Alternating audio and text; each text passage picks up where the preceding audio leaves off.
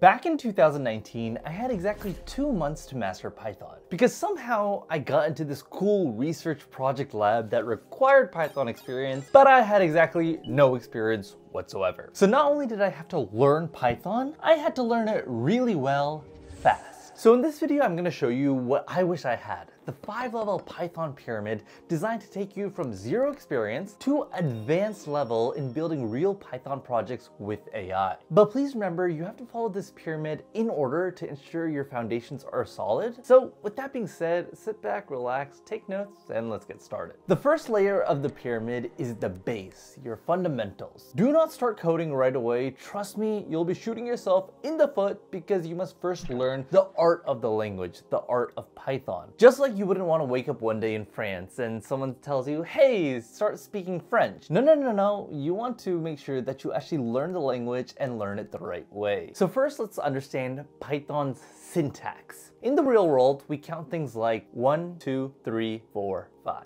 But in Python, we actually go 0, 1, 2, 3, 4. The first number is always 0. It's a zero index based language. So instead of saying, hey, can you give me the first item on the list? You actually say, hey, get me the item at index 0. So the next time someone tells you, oh, you were my first love, that's actually a red flag because who was number 0? Another thing, say you're going shopping. You might say, drive until you reach the store. But in Python, we use what we call a while loop. While you are not at the store, drive. So until the condition of you being at the store is true, you shall continue to drive forever. So it's a bit of a frame of mind difference that I really want you guys to hone in on. But what's more important than actually all this syntax jargon is your overall mindset. In Python, you need to think of yourself as a problem solver, not just a coder. You see, code is a tool. It's a mechanism for you to solve bigger problems. In fact, back in the day when software engineering was first getting started, they used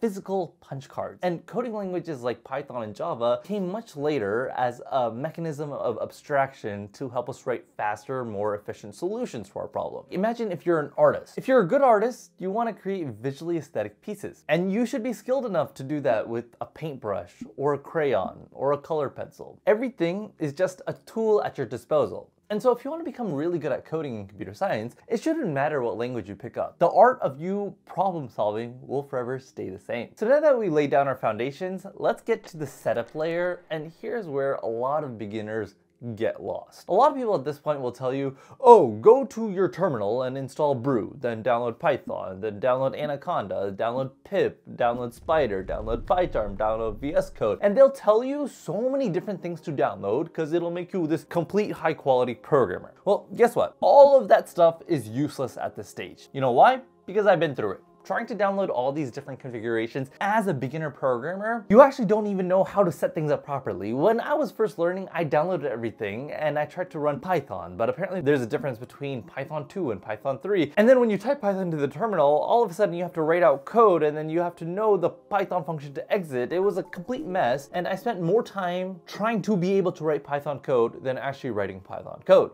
But if you want to learn Python quickly, the right way, the first thing I would do is actually go to Google Colab. All you need is a Google account, like a Gmail. Then you open up this environment and you can run any code with any library you would ever need. Plus, you don't have to deal with download configuration issues since it handles all of that. Like imagine being a chef and you walk into a kitchen that has every single ingredient you would ever need. Plus, it has pots, pans, dishes, and spatula, Michelin grade quality. Everything you would ever want right there. Yeah, I know you'd feel good. So that's your environment. But in terms of the actual tasks you should do at this point, I want you to check out this GitHub repository right here called 30 Days of Python. It's a repository that contains all the fundamental basic Python lessons, and it'll get you all the way to an intermediate level. It starts with your basics and data structures, and then it goes to Python in web applications and API calls. Plus, with every lesson, it gives you tutorials, sample codes, so you can actually take all the information you're getting and execute it in your Google Colab. But beyond just that, I would also recommend using Kodi.tech. This platform gives you a lot of mini bite-sized lessons with actual projects for each one. It's great for Python because it shows you, once again, the lessons and allows you to practice coding in their sandbox environment. Plus, it has a mini AI tutor that can help you out if you're ever struggling with anything. And the best part is they're completely completely free, but they have some premium features like unlimited AI queries. And if you're interested in that, I actually have a discount link in the description down below. Anyways, once you got a solid grasp of Python, then you can actually go ahead and download all those like complicated configurations into your home laptop environment. You can download Python 3 and install Visual Studio Code or PyCharm. Really quick, I want you to check out this new Dell Pro Max Tower T2 I recently got. It's an AI powerhouse. The Dell Pro Max Tower T2, powered by the NVIDIA RTX PRO 6000 Blackwell GPU, isn't just another desktop.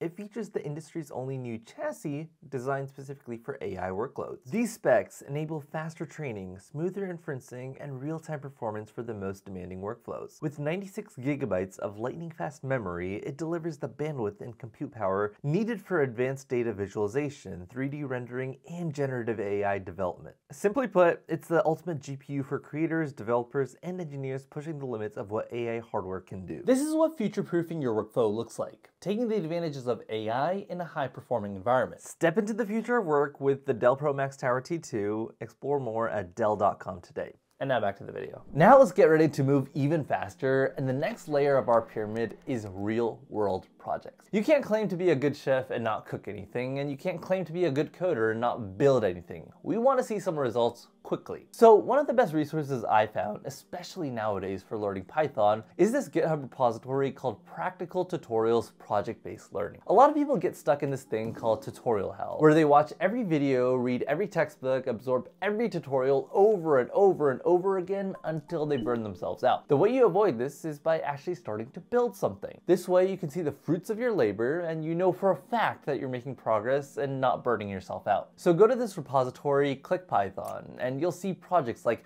web scraping, web applications, bots, and even data science type projects. And within them, it goes step by step on how to build these projects. So even if you have no experience whatsoever, you will build experience through that. And the goal for you throughout each project should be thinking, how can I take this tutorial and amp it up? For example, maybe I don't want to create a Reddit bot, but maybe I want to create a similar bot that can actually scan the market and find the best time to buy a stock. All of a sudden, you took this baseline project and transformed it to something that's actually impressive. Then you can put on your resume and actually use it to get hired. But if you want to take it even a step above that and really showcase your depth of expertise in Python, there's this GitHub repository right here called Build Your Own X. Once again, it has so many advanced level project ideas for actually many different coding languages. But if we just look at the Python ones, it shows you, for example, how to create a Python interpreter. And it gives you the framework to build bots, to build databases, to build containers. A lot of the work that you do throughout these projects will set up the infrastructure for you to create startups or really cool apps one day. And guess what? Maybe you start working on this project because hopefully it might get you a job. But better yet, if you're able to create a startup through this, you might be so successful that you don't even need a job. And that's the type of mental framework that I want you to have. Because with so many resources at your grasp, you can literally do anything. So by this point, you should be intermediate with Python. You have your baseline and solid projects now. But if you really want to accelerate your workflow, we need to talk about the next layer, which is actually the hippopotamus in the room, and that is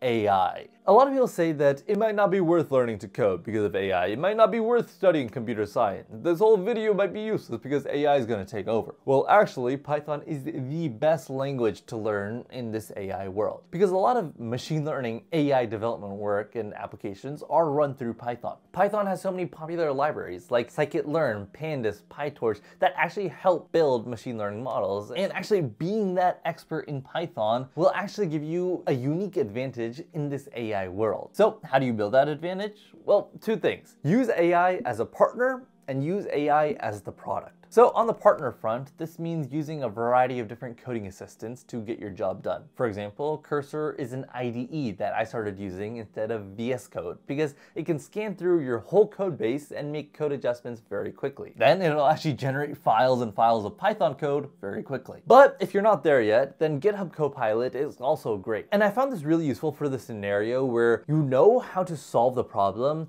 but you don't remember exactly, oh, what was that function called again? What was that type called again? So this is kind of like your mini assistant to help you code faster. Now, I want to be very, very clear. I'm only recommending using AI once you have become an intermediate level in Python. Because when you're still trying to learn the basics, it's not really good. it's kind of like cheating on your homework. You learn nothing. But once you have the experience, it will actually accelerate you so much further. Just like no one learns to drive using a Lamborghini, but once you have enough driving experience, you can drive that car to accelerate your driving experience. The second part of taking advantage of AI is using AI on the product standpoint. You need to dive deep into the world of AI, machine learning, and deep learning, and start dabbling with Python libraries such as NumPy, scikit-learn, and do some really cool projects. One of my first ever real machine learning projects was creating a COVID-19 death predictor. It was during the pandemic. I gathered a bunch of data across a lot of different countries about their population sizes, densities, and the impact of COVID-19. Then I processed it using NumPy and plotted graphs using matplotlib. And so visually, we got to see a heat map of the impacts of the pandemic all across the world. Plus, it was an excellent talking point on resumes and interviews, and I actually used that to help me land the internships and jobs that I got afterwards. But that was many, many years ago. Nowadays, there's so much you can do with the power of AI, generative AI. For example, you can create a chatbot that purchases items on Amazon.com, so you don't have to go through the nitty-gritties of finding a product, adding your payment information, and processing it. Or you can create a machine learning recommendation system so that anytime you're in a new city, you automatically get a text message of the best restaurants in your area that are tailored to your taste buds. But the bigger picture I really want you to think about is once you create those products, package it, put it in an app, throw it on the App Store. And I have seen people literally make millions of dollars doing such things. Or a step below that, throw that project onto your resume, add it to your LinkedIn, and use it to actually help yourself get hired. All right, so finally, we've made it to the top of the pyramid, and at this point, you have effectively learned Python pretty well. But the goal for you isn't to just learn to code, but rather continuous mastery, staying the master of Python coding. Just like a lot of things in life, your goal isn't to get married, it is to stay married. The goal isn't to get in shape, it is to stay in shape. It is to master that practice. So that means there is a continuous effort that you need to put week in, week out, day in, day out to stay at the top of your game, especially with coding in Python. So to do that, you should try the brain dump protocol. Every night, once you're done coding, turn off your laptop. Take out a piece of paper and pen and write down for 5 minutes. What did you do that day? What went wrong, what went right, and what is something that you learned. And it might seem a little bizarre at first, like why are we writing this down? But there's actually a deeper purpose. First, you actually bring yourself back to reality and put your thoughts together. Second, it gives you a sense of accomplishment because you worked so hard throughout the day. Third, it tells you exactly what you need to tackle the next day. And fourth, over time, you'll be able to stack up your progress and see what used to bother you then actually became a highlight for today. And it'll reinforce internally the idea of your mastery. If you want to lose weight fast, you track all your calories and keep a food diary. Just like that, if you want to learn to code Python fast, you better keep a coding diary to track your progress. And beyond just this, anytime you do anything cool or remarkable, post about it online. One of my friends, for his last 2 jobs, never even had to apply because anytime he did a cool coding project, he would post about it on Twitter, and hiring managers would reach out to him because they see the amazing work that he does. So once again, with the power of Python, with the power of AI, and honestly with the power of the internet, you have so many golden opportunities. Honestly, it's so exciting. Well, that's about all I have in this video. I really hope that you guys enjoyed it. And if you did, make sure to hit the like button, subscribe if you haven't already. And if you're interested in finding out what do software engineers do on a day-to-day basis, you might like this video right here.